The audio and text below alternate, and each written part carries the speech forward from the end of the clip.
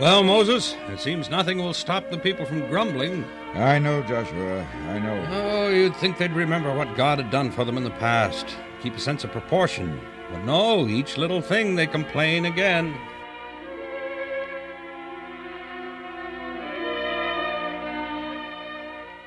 O Lord, wherefore hast thou afflicted thy servant? Wherefore have I not found favor in thy sight, that thou layest the burden of all Israel on me? I am not able to bear all this people alone, because it is too heavy for me. God will help thee, Moses. Here is what thou must do. Gather together 70 men of the elders of Israel, and he will take of the Spirit which is upon thee, and will put it upon them. And they shall bear of the burden of the people with thee, that thou bear it not thyself alone.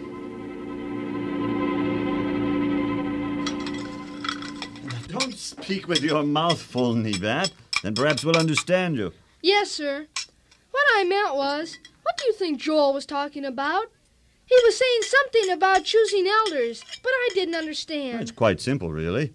You remember some time ago Jethro visited our camp? Yes. Well, he suggested to Moses at that time that he was tiring himself out, giving all those judgments in private quarrels. That was when Moses appointed the rulers in the camp. Well, you know how people have started grumbling again about the food and one thing and another? They take all their troubles to Moses, and he has to listen. And I guess they're just wearing him out. When I saw him yesterday evening, he looked just gray. So he asked the Lord what he should do. And the Lord said he was to select 70 of the elders, the best and the wisest of them, and gather them at the tabernacle. And God would fill them with his Spirit, and they would be counselors to our people and comfort them. Do you understand? Oh, now I do. Sounds like a good idea, too.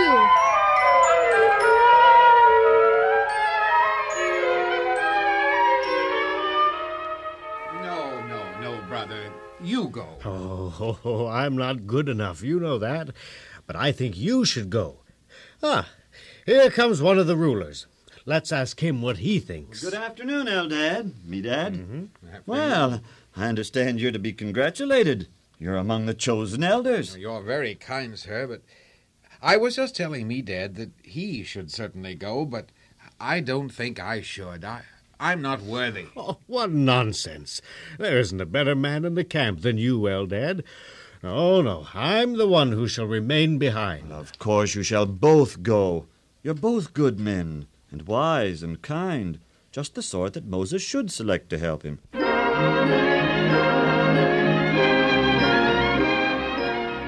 The next day, early in the morning, Moses called the chosen elders to the tabernacle and set them around about the tabernacle itself.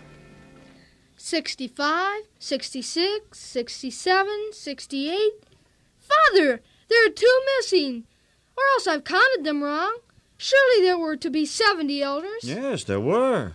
I know what it is. Eldad and Medad never came after all. Oh, that's too bad. And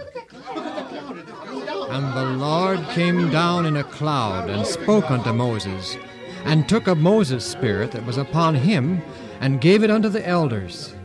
And it came to pass, when the Spirit rested upon them, they prophesied. Listen to me, all ye people. The Lord has filled my heart with his Spirit, and given my eyes his vision. I see, Lord, the land of Canaan, and the fruits of the field, the land of milk and honey, where everything shall be plenteous, where all our present troubles shall be forgotten, and every one will be happy. But only if we are worthy of it shall we receive such goodness. Lord, help us. It is too bad Eldad and Medad aren't here. Father, let's go and see if we can persuade them to come after all. All right, Nebat. Let's go and see what we can do. But when they found Eldad and Medad, they saw that a wonderful thing had happened. For the Lord's Spirit had descended on the 2 elders, even though they had not come to the tabernacle, so that they too were filled with wonder and with prophecies. Our people have been chosen by the Lord.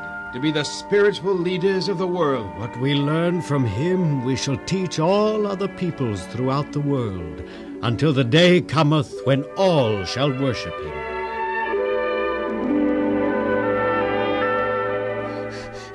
Joshua! Moses! My father and I, we just went back to the camp. There, we saw Eldad and Medad, and the Spirit of the Lord was in them, too. Truly, they too were prophesying. 2 more? Oh, Moses, this is too much. You've got to stop them. With 70 prophets in the camp, you just won't have any authority left at all. Would God that all the Lord's people were prophets, and that the Lord would put his Spirit upon them. Believe me, Joshua, I am not anxious to have power just for my own selfish pride. All I wish is what is best and wisest for my people, and this is best. You shall see.